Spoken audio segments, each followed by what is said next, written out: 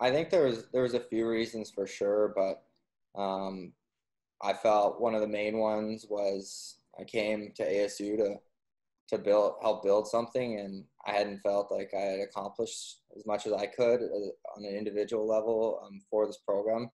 So that was a huge factor. I wanted to win a national championship so bad. Um, Unfortunately, we didn't even get a chance at that along with the rest of college hockey in the world. And like I said, I just got married. So I was just trying to figure out how to not piss my wife off every day. Um, so just a combination of all that, and my brother. I mean, like that could have been the last time I ever got to play hockey games with my older brother. Um, so just all of that, and I wanted a degree. I mean, the odds were against me maybe to not get a degree in my younger days of life, but I had that opportunity as well. So I really wanted to do that.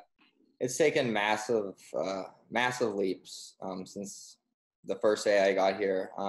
When my class was coming in, we knew there was it will be an uphill battle, especially the first couple years. But looking back, when I got here freshman year to where it is now, I can look myself in the mirror and truly be happy with where me and my class feel like we're leaving the program. I think we've helped build a culture that we really wanted here, and I think the biggest thing was getting the right group of guys in that locker room, and that's what Coach Powers has done, and that's why just last year especially and this year, we might not have been the most skilled team in the league, but we were the closest team in college hockey on and off the ice, and I've always said that's why this team has had so much success.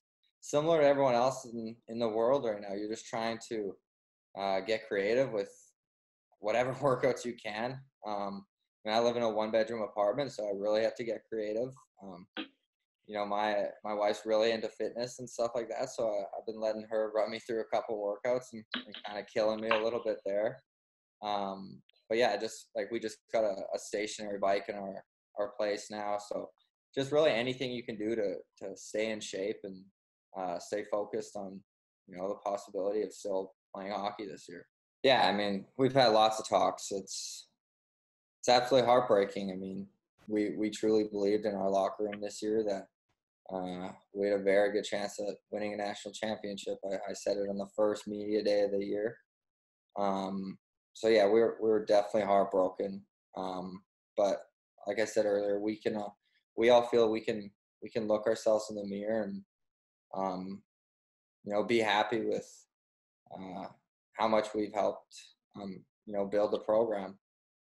So at the end of the day, we're just so grateful for our 4 years here, and can't thank everyone enough for everything they've done, and our coaches and our staff and the fans, Sun Devil Nation, and all our hometowns and everything. Yeah, it's been the best 4 years of our life. Yeah. Well, they actually offered me a contract at the end of last season. And I went to their development camp, and we talked more about my decision to return to my senior year. And we built up a really good relationship there. And they gave me their word that they weren't going anywhere on me, even if I was going back for my senior year. And they truly showed that. They've treated me with nothing but the utmost respect. So when me and my wife and my family made the decision to go to San Jose, it was one of the most exciting days of our lives. And a couple of days ago, it was really cool when San Jose released it that we've agreed to terms. So now it's just getting my name on that paper in the very near future. I talk to all my teammates, on a daily basis. So the advice I would give is finish the job that we never got the chance to do in our last year, and let us come celebrate a national championship with you guys. That relationship will never go away. I always want to keep building that. I plan for ASU to be my training grounds every off season. I plan to come back here every year and train and skate with the boys. And yeah, I mean, maybe when my hockey career is over, maybe Coach Powers will recruit me to come be an assistant coach. So who knows? But yeah, I definitely want to continue to build it. First time I saw Brinson skate was at the World Junior A Challenge in Toronto. We it was in our hybrid year, in his last year at junior. So that would have been what 15, 16. We had just played, at RPI. Myself and Alex Hicks drove up to Toronto from RPI. Brinson was actually still committed to Vermont at that time, so we went up to actually recruit and watch his now teammate and classmate Tyler Bush. And so that was the first time we saw Brinson play, and he was committed, so we weren't really ISO camming him. But the two kids to me that stuck out on that team were Brinson and Cale McCarr. And then just a couple of months later, Brinson became available, and we obviously jumped all over it and threw our hat in the ring and put it all effort into trying to make him be a Sun Devil and steam with him, and it worked out. I mean, it's certainly and we're still in our infant stages, obviously, and Brinson's now our second player to sign an NHL contract, or he hasn't signed yet, but he's agreed to terms. He'll be our second to do that.